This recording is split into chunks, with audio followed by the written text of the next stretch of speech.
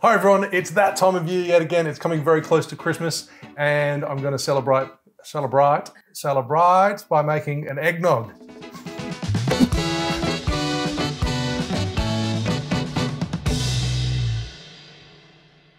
I've made it tradition, well this is going to make it tradition by doing it this year, by stealing other people's recipes. Last year I did Leandro's eggnog recipe, which I'll leave a link to in the description below, as well as probably up here in one of the cards so you can check that out. And this year I'm stealing Jeffrey Morgenthaler's.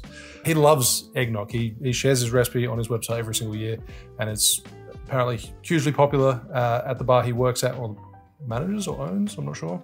I should know that.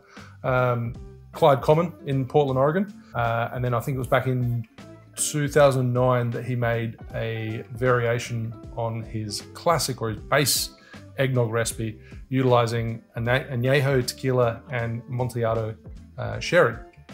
And it's been popular ever since. I think that was the first of his recipe. He wanted to basically create these unique eggnog recipes every year, and that was the first one he created, and it went crazy popular. And he's stuck with it ever since. I think that's the story. But yeah, so I'm gonna make one recipe, but I've made both, and I'm just gonna do a side-by-side comparison. The recipes are pretty much identical with substituting the spirits, so there's no point in me making it twice, but incredibly easy to make. The best part about this is if you're a little bit organized, then you can make a big batch up and keep it in the fridge and pour it and away you go. The original recipe can create 12 serves. He's scaled it down. I'm just making the two serve version. I'll leave both in the description below, as well as links to Jeffrey Morgenthaler's website so you can check it out. But I'll just get on to making the drink. Let's do that. So I want to start by cracking 2 eggs. Now I'm using a mixer. If you don't have a mixer, then you can use a blender, of course. He specifically says don't use a commercial blender, which is what I have, like a Vitamix, because they turn on so high they actually heat and you can potentially cook your eggs, which is probably not a good thing. So we want to start by blending our eggs on a medium pace for 1 minute.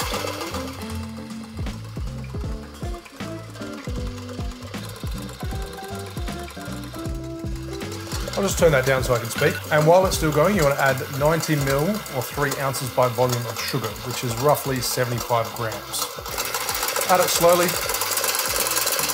and do it for another minute. Next, you want to mix in heavy cream. So 120 ml, 4 ounces, and 180 ml, 6 ounces of whole milk.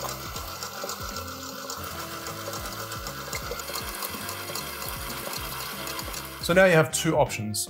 First of all, you can go with the base recipe, which is probably most similar to Jerry Thomas's eggnog recipe that he used in the Bartender's Guide.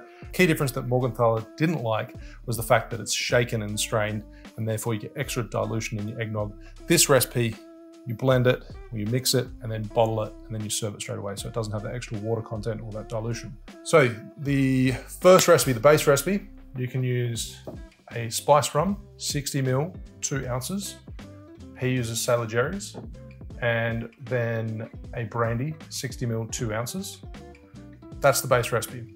Now I'm doing the CLYDE Common recipe, and I've made them both beforehand. I'll compare them afterwards, but for the sake of the video on what I'm actually going to make, I'll do the CLYDE Common recipe, and I'll measure out 60 ml, 2 ounces of your chosen Añejo Tequila,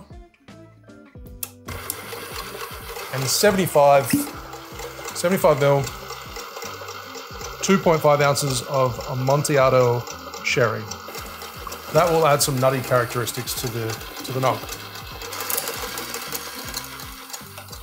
I probably should transfer it to a bottle, shouldn't I? This is a large bottle compared to how much nog I have made, but if you want to transfer contents of your mixing bowl into a sterilized bowl. Oh, it smells so good. So there you have the CLYDE Common Eggnog by Jeffrey Morgenthaler. And here are the 2 nogs that I prepared earlier. One using the base nog recipe featuring brandy and spiced rum, and the other one featuring a Añejo Tequila, and a Amontillado Sherry. Trying to be cautious and pronounce that correctly. So to serve these into a chilled glass,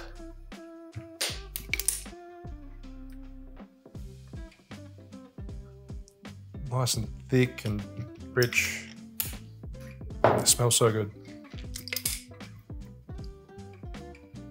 Yeah, into like nice old vintage cocktail glasses, and then garnished with a grating of nutmeg. So eggnog isn't that popular in Australia because usually, especially where I'm from, the temperature varies from between 35 and 40 degrees Celsius. But if I had these recipes, these eggnog recipes a long time ago, then I'd probably drink eggnog a little more often because they're really good. So first up, the base recipe eggnog. By the way, these bottles have been sitting in the fridge, so it's nice and cold. It's delicious. Like, I can understand exactly why you would want to drink this during those colder months when it's like snowing outside. Sorry, it still seems kind of strange for me having a cold Christmas. It's kind of weird. But yeah, if it was winter, cold, by a fire, I'd still like this really ice cold, but those particular flavors, the warming nutmeg, the spices from the rum, the cognac or the brandy, goes really well together.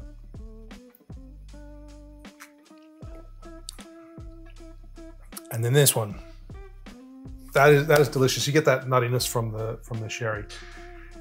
If I had to pick between these two, it would be incredibly hard to do.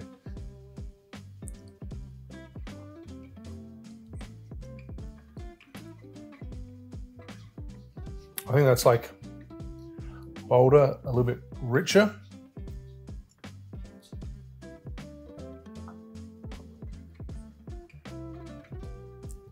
And then you've got that unique nutty flavor to it that makes it really interesting. Both amazing nog recipes.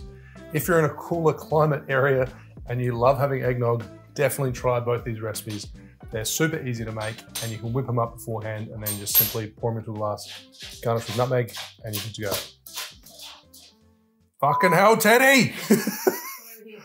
Okay guys, if you enjoyed today's video, make sure you give us a thumbs up. I hope you have an amazing Christmas and really enjoy your holidays and keep safe. I'll see you soon for another cocktail video. Cheers.